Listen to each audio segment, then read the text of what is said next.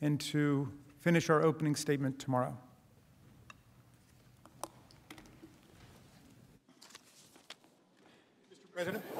Mr. President. Mr. President. Majority Leader. Pursuant to Impeachment Rule 16, I make a motion. Statements were attributed to me moments ago by the House impeachment managers. Statements relating to the content of conversations between a phone call involving President Trump and Senator Tuberville were not made by me. They're not accurate, and they're contrary to fact. I move, pursuant to Rule 16, that they be stricken from the record.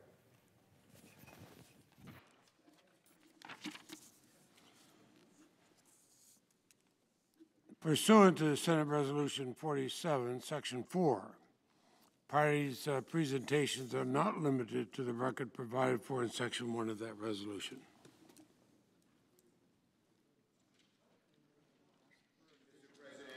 Senator, I appeal the ruling of the chair.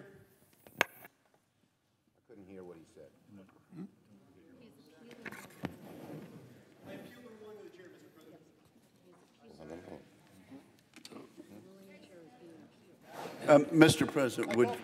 Mr. President, Mr. President, right here. We might as well hear clearly what the ruling of the chair was. So if you would repeat that. Of course, I will. And pursuant to Senate Resolution 47, Section 4, the parties' presentations are not limited.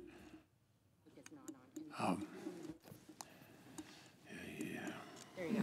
It's on now. Pursuant to Senate Resolution 47, Section 4, parties' presentations are not limited to the record provided for in Section 1 of that resolution. The senator from Utah has appealed that ruling. Is that correct? Yes, I have. Have you? And the yeas and nays have been requested for sufficient. And what is the question?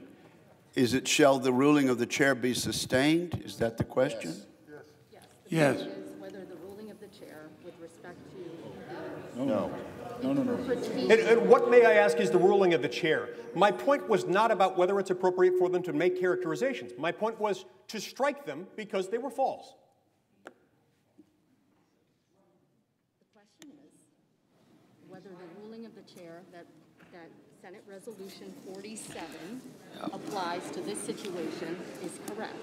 The question is whether Senate Resolution 47, Section 4, is correct. The parties' presentations are not limited to the record provided for in Section 1 of that resolution. Mr. President, that is not my motion. You've ruled on a motion. You've ruled on something that was not what I moved. What I asked was, statements were attributed to me repeatedly, as to which I have personal knowledge because I am the source. They are not true. I never made those statements. I asked that they be stricken. This has nothing to do with whether or not they're based on depositions, which they're not.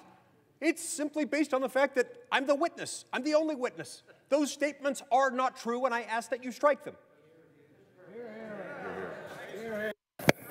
President. Let him rule. Mr. President. No, who's talking? Joe. What is he doing? The yeas and nays were asked for on an appeal. Could, Mr. President. The Senate will vote on the appeal of the ruling of the chair that this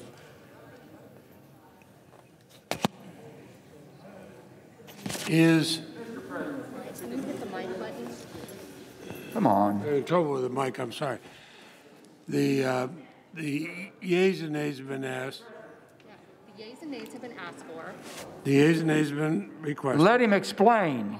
Please let him explain, Mr. President. Why is it false? What was not false? What was false about it? Mr. President, I ask unanimous consent to answer the senator's question. Debate is not in order under Senate Resolution 47, Section 4. Parties' presentation not limited to the record provided for in Section 1 of that resolution. And that has been appealed. The yeas and nays have been requested. The clerk will call the roll.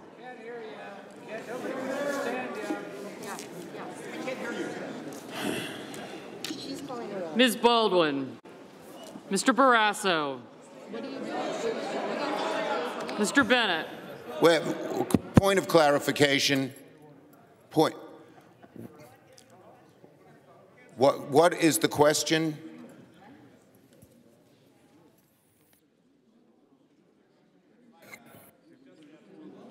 Yeah, we're not allowed to here. Yes? I suggest the absence of a quorum while we work this out. Clerk will call the roll. No objection. Clerk call the roll. Ms. Baldwin.